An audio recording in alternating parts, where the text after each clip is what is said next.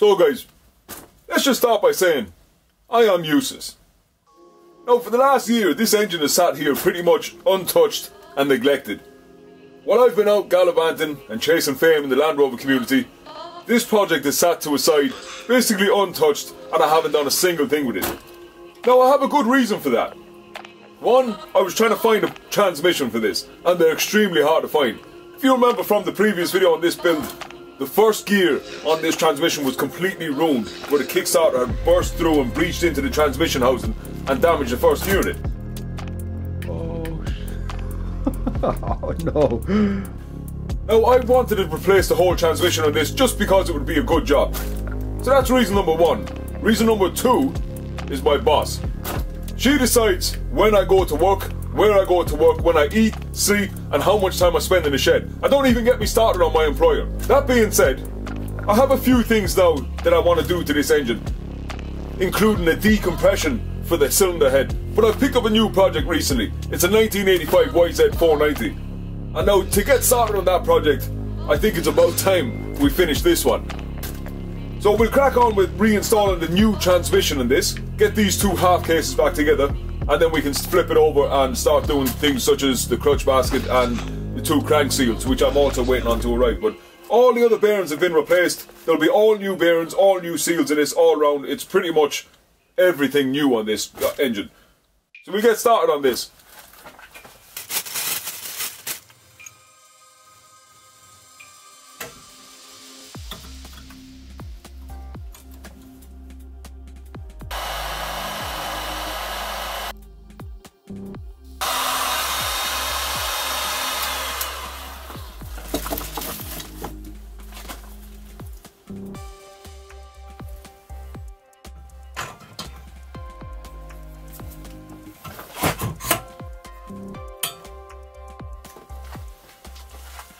And that's just a little bit of heat.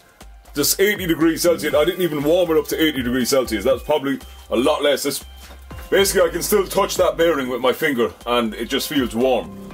It doesn't take much to get those to expand, just enough to get that crank through. If you go heating it until it turns blue, you've got a problem.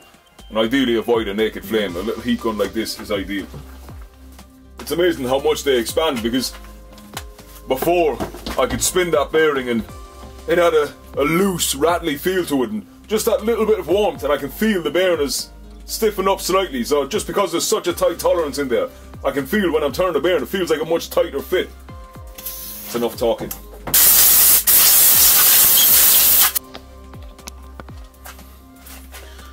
I use these cases for separating all my parts. Real handy tool. They're D-wall cases. You can see in each tray, and I got more of these. Pretty much every bike has a tray or two like this for separating all these parts. You can see I got the selector forks there, the new transmission, the old transmission with the chunks missing out of it. Let me see if I can focus on this for you. So if you remember, that's the gear we took out. Missing a few bits of metal there. But yeah, these cases, D-wall cases, very handy to have around. Keeps everything nice and organised and keeps it clean until you're ready to start reassembling it. I did say in one of the previous videos on this project that I was looking to buy a nice compact milling machine, so I bought a Bridgeport. I've also been building my tool base, such as a newer, bigger lathe, so I can tackle projects like the ones in the upcoming videos. That being said, I think it's time we revisit this project. Now, the last thing I've done to this engine was repair the damaged part on the side here. You can see where the clutch actuator has been repaired now. Originally this was all missing. If you go back to the TIG welding aluminium video, it's come out pretty nice now. It's pretty much unnoticeable. Now, one of the other things I had to do was weld the inside here of the case. The kickstarter had managed to come around. The dog on the kickstarter had come around and it had burst a small hole in the case here, which basically got caught up in the first gear. Just a quick recap on the story. It destroyed the transmission. I'm surprised it didn't crack the case and basically split it in two. But you can see what happened to the kickstarter here.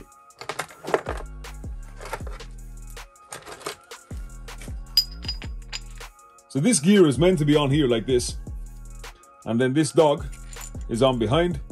And that dog is basically press fit onto there and it's never to be removed again. What had happened is this dog had spun around on the shaft hit a hole in the case here, and that's where the damage started. You can see it split the dog completely, so this shaft is basically toast. So it's very hard to weld and get right or machine, so your best bet is basically just to buy a new shaft. Now, one of the things that has happened to this case, which I hear is a pretty common thing on these IT490s and YZ490s, is where this shaft enters the case here, it's managed, even though it fits, it's managed to kind of leave an oval shaped hole inside in the case. This being hardened steel and that being a soft cast aluminium, the two don't really go well together. It's not really a kind of a long-term solution.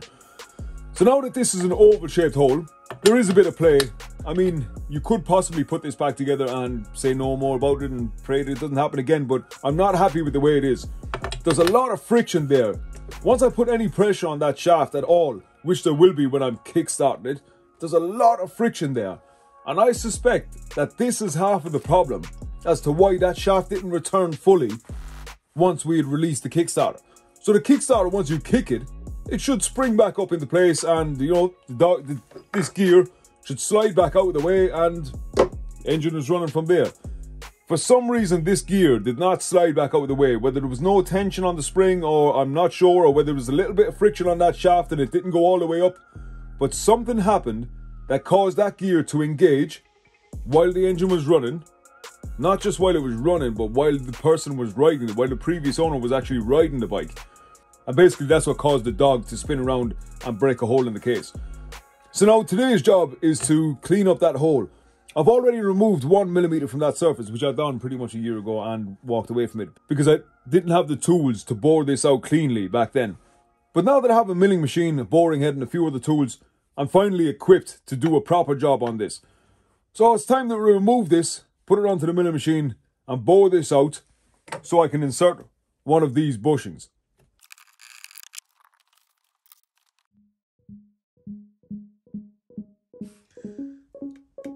So I've just been dialing this in. It was actually sitting up on one of those guides underneath. I did have to move it and reset again, but you can see now I've got it very, very close.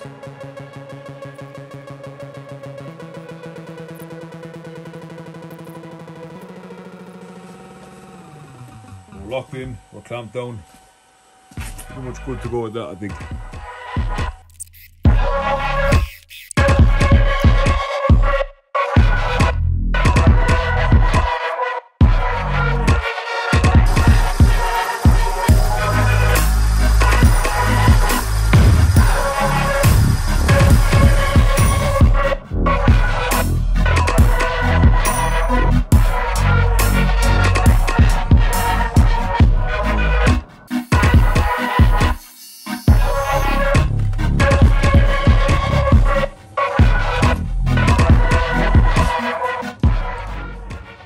I think we're pretty good at that now.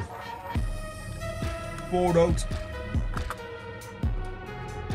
I can press that down in there. There we go. All I need to do now is just take a little bit off the top of that and we're good to go. So now that we have our bush in there turned down to the correct height and reinstalled in the case, the next thing to do is install the new kickstart mechanism. Now this is an entirely new kickstart mechanism. I wouldn't even bother trying to repair the old one. This shaft is hardened steel, that's cast steel, it's just not it's not worth repairing. And you know, the fear of this breaking again, it just wouldn't be worth the risk. So an entirely new kickstart mechanism here. You can see this little retaining clip here at the bottom, goes into that slot here. I'm just going to drop it in. Pull the tension spring around into its hole. And that's it. There you go. That's ready to go. It's kind of hard.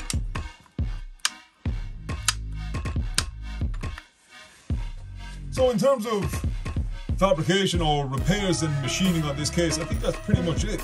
Next step is to give this a good clean, remove all the old bearings. I think we're finally ready to start reassembling this engine with new parts.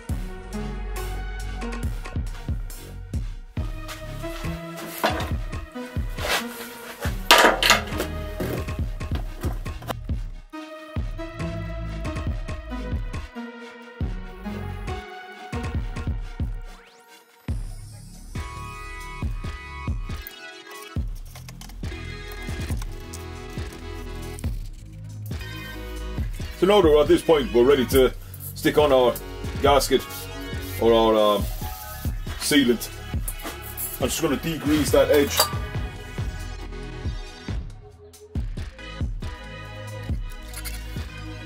Oh, by the way, I don't think you can actually buy a gasket, just in case anyone's wondering why I'm using a sealant on this. I don't think you can actually get a center gasket. I don't think they came with a center gasket. But even if they did, you know, if you were to stick a gasket in there, no matter how thin it is, you are spreading the cases apart. And I suppose this transmission is designed, its tolerances are designed for gasket sealer rather than an actual paper gasket. So even if you do manage to find one, if it wasn't on there originally, I wouldn't put it on.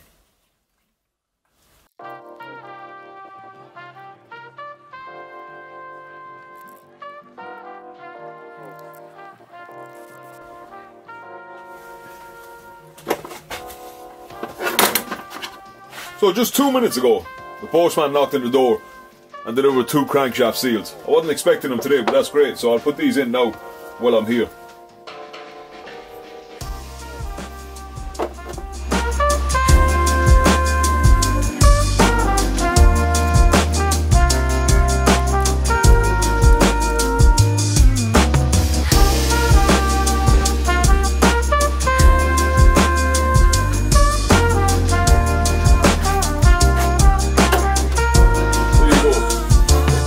That little retaining clip, but I cannot see that thing falling out. That was very, very tight. Usually they're not that tight. That one took a lot of persuasion to get in there. But you got to be so careful when you're installing them. If you go too far, I mean, chances are you got to split the case to get them back out. There's no race on the inside where you can kind of press the seal up to and that's it. It can go too far. So yeah, it's not something you want to do after doing all this hard work and putting it together, and then drive that seal home too far and then have to split it again. So just, you want to take it easy, going all around it pretty much.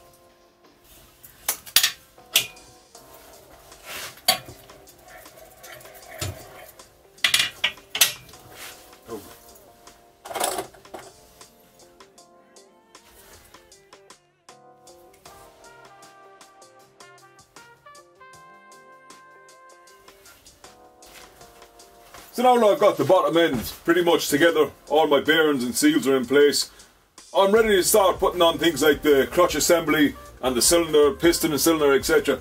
But before I do that, I just want to transfer this engine. You can see it's mounted on the bolts for the clutch cover. I'm just going to change the way it's held in the engine stand slightly to make it more rigid and also to allow me to bolt on things like the clutch cover.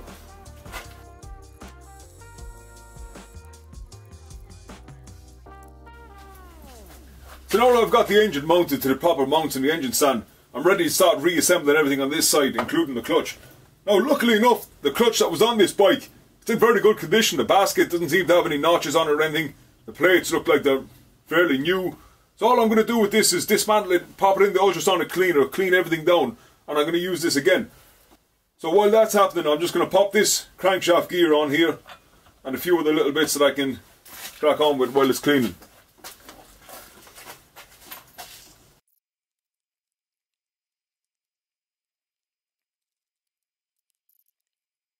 Let's have a look at this for a second. You see inside that gear there? Can you see that bushing? Looks a lot like the one we installed for the kickstart shaft, isn't it? If they could put it in their gears, why couldn't they put it in the case?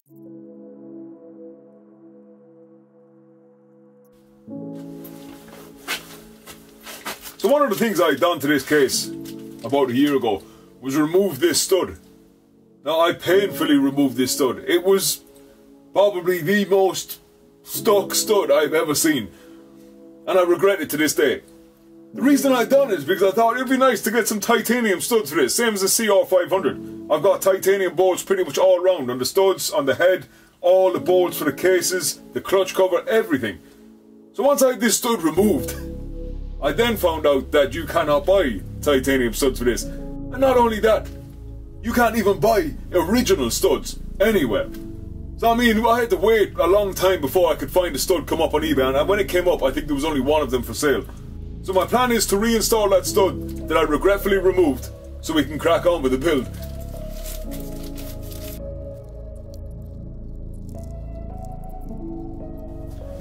So here's the piston I'll be using.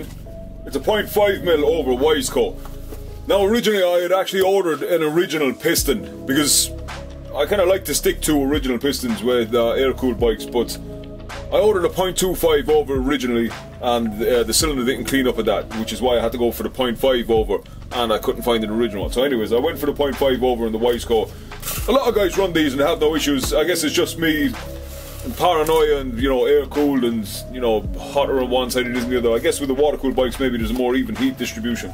But that being said, guys run YZ490s every day with absolutely no issues. They run some crazy power through these with great results, so I guess it's just me and an old myth. And an old myth that I must have heard somewhere. Oh, that is just beautiful. I love the little bag they give us. Absolutely beautiful.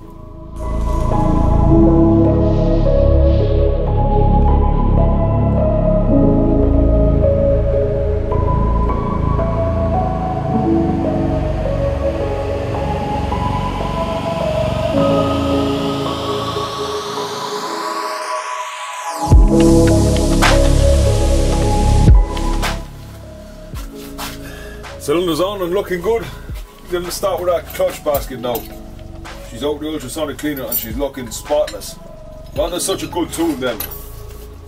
It could be cleaning away the parts that you need next. Just brings them up spick and span. No oil left on them, no grease. Just perfect.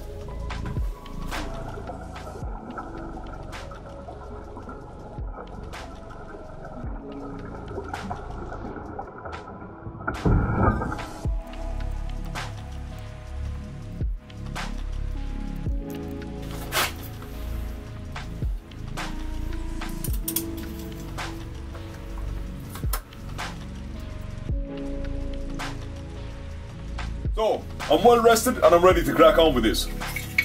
So we just pop the head off. One of the next things I want to do is just install these studs. I removed a few of them recently, so I'm just going to reinstall them and we can install our new head gasket and crack on with that head installation.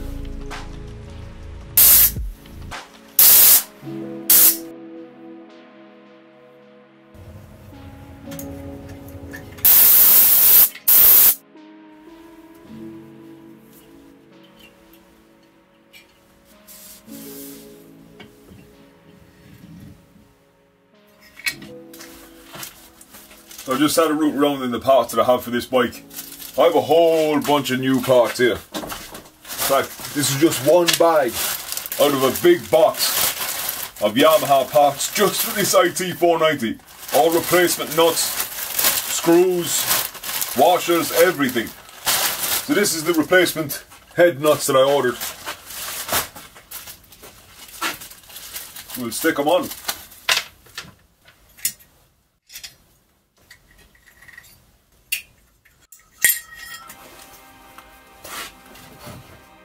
You know what, actually, it's good that we're getting to do this now with one of my decompression valves, my decompression valve mod installed.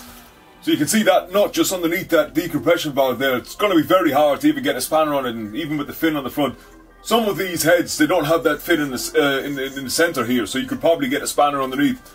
But more than likely, you're going to have to screw that out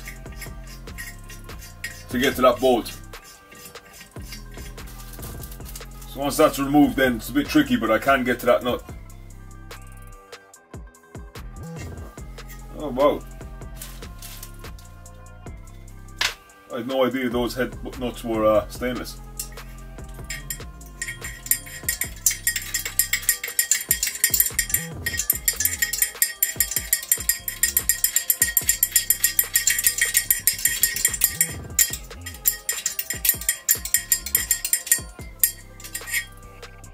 I'm actually excited to get this head torqued down and see this decompression valve working.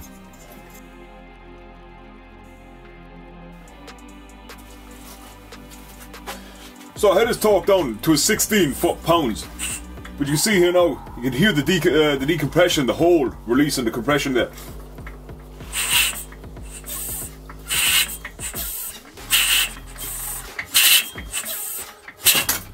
And the good thing about it is, it doesn't allow all the compression to just escape, you know, even without the decompression valve in there. The hole is quite small, so you still have a lot of compression. When you're kicking this over, you're going to be kicking it over fast enough for a little bit of compression to escape, but not all of it, to the point where you don't have enough compression to fire up. So that's without the valve. You can hear the air escaping through the hole there. When I screw in the valve,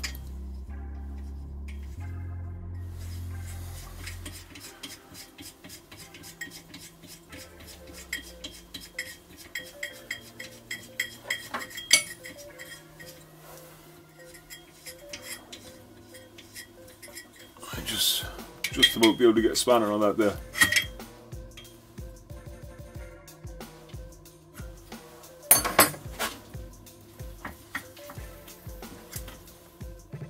You can see, wow,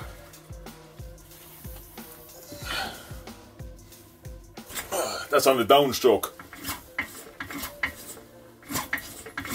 and there's your compression. You get a socket on that for demonstration.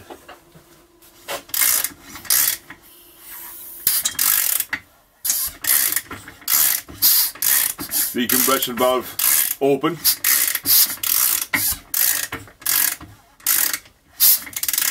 Decompression valve closed.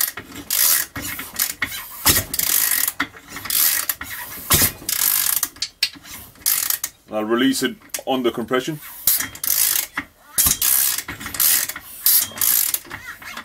I'm happy with that. She's working nicely. I think on the next one I'll sink the valve down just a little bit further, because it is a little bit tricky. I was expecting it to be, but a little bit tricky for my liking. It's okay for me, but if it's something that I'm gonna do for other people, I'm gonna lower that valve down inside between the fins a little bit more, just to make it a little bit easier to get to that nut when you're tightening the head down, when you're torquing the head down. So yeah, apart from that, functionality wise it's working perfect, so I'm happy with that.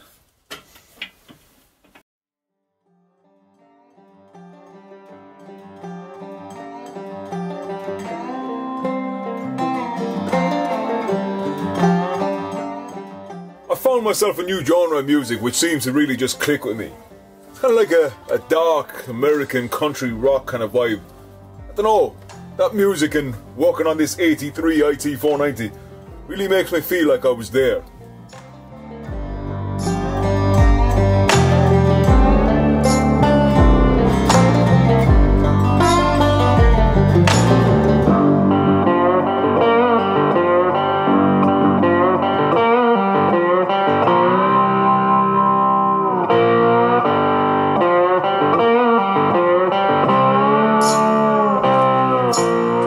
So that pretty much sums up the rebuild of this engine. The only thing left to do now is install the clutch cover, put it in the frame, fill it up with fuel and kick it like it stole something from me. If there's any of you out there who are interested in this decompression valve, feel free to message me on my Facebook or my Instagram. It's also Keep It Big Bore. I'll put links in the description below. But I do offer this as a service for guys if you're interested in this for your bike. If you want to see more about this valve, I will have a dedicated video for it coming soon. But that being said guys, thanks for watching, I hope you enjoyed the video, and I wish you all a happy new year. We'll see you soon.